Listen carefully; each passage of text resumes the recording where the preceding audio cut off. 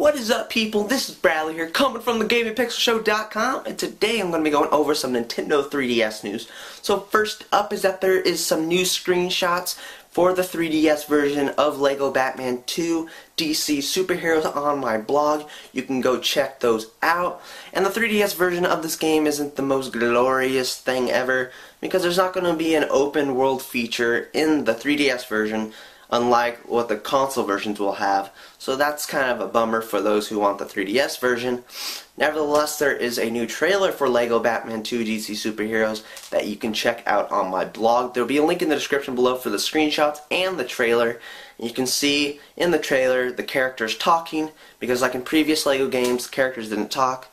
But in this LEGO Batman 2, they are actually going to be speaking. And you can go check out that trailer. It's not a 3DS like trailer or anything like that, but you can go check out the trailer if you want.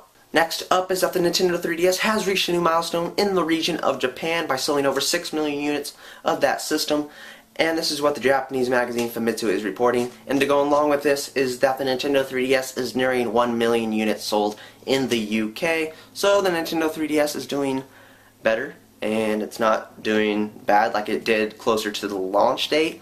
So it looks like it's not doomed. So next up is that all you Professor Layton fans may be happy to know that Level 5 has registered a new trademark in the United States for Professor Layton and the Miracle Mask. Yes, it's not Professor Layton and the Mask of Miracles, but instead they changed it to Miracle Mask.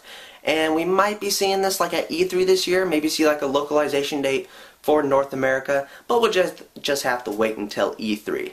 That will bring us to the end of this video, and if you want, you can subscribe, and if you like this video, you can give it a thumbs up. You can go to thegamingpixelshow.com to get news and rumors for the Nintendo 3DS and the Nintendo Wii in the future, and you can look forward to my Mario Tennis Open review for the Nintendo 3DS, but I will talk to you all later in the next video.